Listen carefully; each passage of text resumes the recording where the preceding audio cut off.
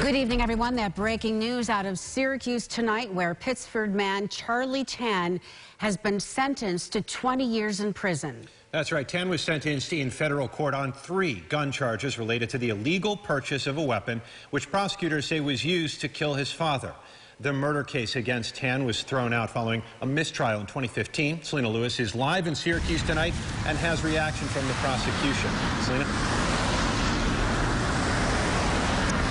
Lots of Charlie's supporters who were in court today actually packing the entire courtroom looked stunned as they walked out of court today, many of whom sent letters to the judge before this hearing saying what a great person Charlie is. None of that seemed to matter today, though, after that harsh sentence.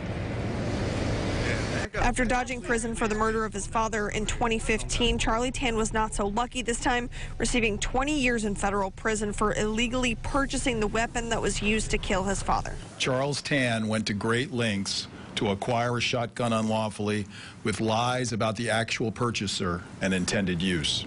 He planned to leave school and flee the country, and he found his father working at his computer behind a desk in his slippers and gunned him down. Prosecutors detailed those great lengths today, and so did the judge in handing down this sentence. Spent over 4 hours of a day trying desperately to get a gun. He couldn't get it. His first friend couldn't get it. Whitney Knickerbocker couldn't get it. Had to go to the DMV to get his license changed to come back to get it. I mean, these were extraordinary efforts to get this gun. Despite asking for the maximum sentence of 25 years, prosecutors say that justice was served today, especially given Charlie Tan's lack of admission to the murder, even today.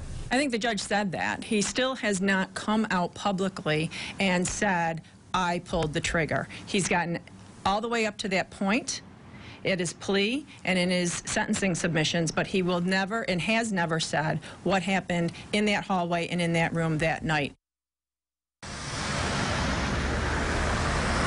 Now, with good behavior, Tan could end up serving closer to 17 years instead of the full 20 in this sentence. Adam?